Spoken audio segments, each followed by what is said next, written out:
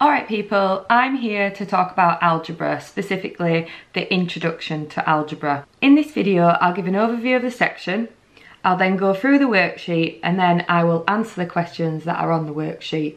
The description box below gives a link to my Instagram page. On this page you can find images of the worksheet and the answers. You can take screenshots of these, or you can even screenshot this video. So here it is, algebra. What even is algebra? According to Google, it's a study of mathematical symbols and how to manipulate them.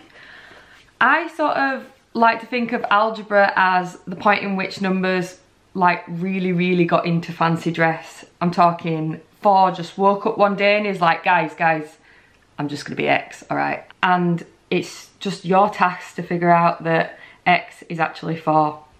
Before getting into the proper algebra topics, it's really good to be solid on some terminology. That is, you've probably got some new words to learn, so let's get into this now.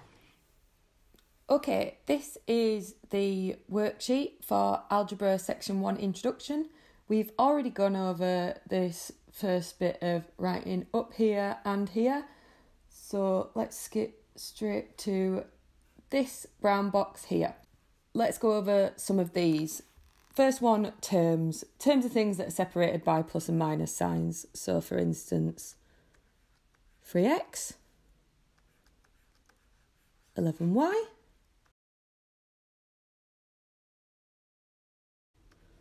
y root 3, 8, a squared, b. These are all terms. We could even have another one. 4.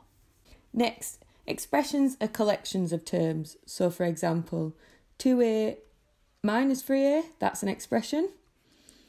13a squared minus 9. Here, expression again, you've just got 2 terms in this expression, same with that one there. And finally, cos squared theta minus sine squared theta. Bunch of expressions. Next word, equations. Equations are expressions brought together and defined as equal. I feel like the equal sign gives it away. So 4x squared minus 3 equal to 3. That's an equation. A equals a half. AB sine C.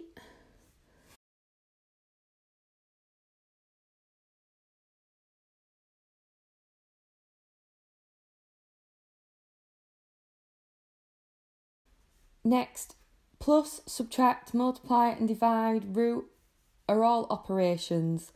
Operations are sort of, you can think of them as the things that make numbers or letters do things. So what have we got? We've got a plus, we've got a minus.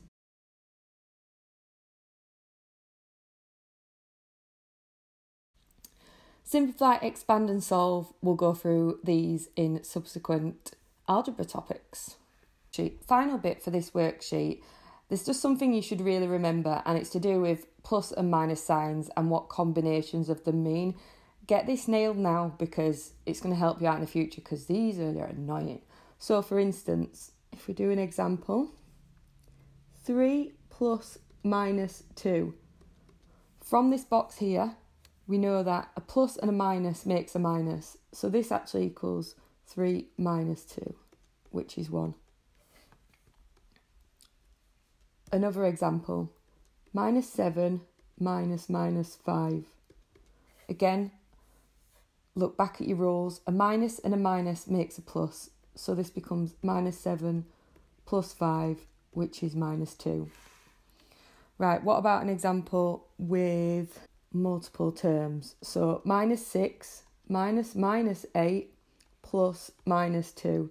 Let's do these two first. A minus and a minus makes a plus. So we've got plus 8. Next, a plus and a minus, well that gives a minus, so that becomes minus 2. Minus 6 plus 8 is 2, and then minus 2, and that's 0. Now let's look at some different operations. Here we've just dealt with plus and minuses. What if we had minus 2 times by minus 8? Same rules apply. You've got 2 minuses. you can look this up in this table. You know that a minus and a minus makes a plus. So you can think of this as becoming plus 2 times by plus 8. Or you can think of it as just 2 times by 8. You just get rid of those minus signs. And we know that's 16. Let's look at another one. What if we had minus 12 divided by 6? Here we've got a minus, and we have got a plus here. Often in maths, we don't put the plus sign, we just assume everything is positive unless it's stated as a negative. So this is actually equal to minus 12 divided by plus 6. And we know a minus and a plus gives a minus, so we can think of this as, this is going to be minus, and it is 12 divided by 6, which is minus 2.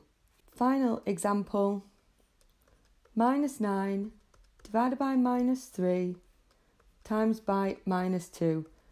Minus divided by a minus, we know a minus and a minus makes a plus, so this can be just 9 divided by 3. And here, we know this is going to be a plus, and we've got a minus here, so we know the whole thing's going to be a minus, so we can still times minus 2. So we get 3 times by minus 2, which is equal to minus 6. Right, this is the time to check your knowledge.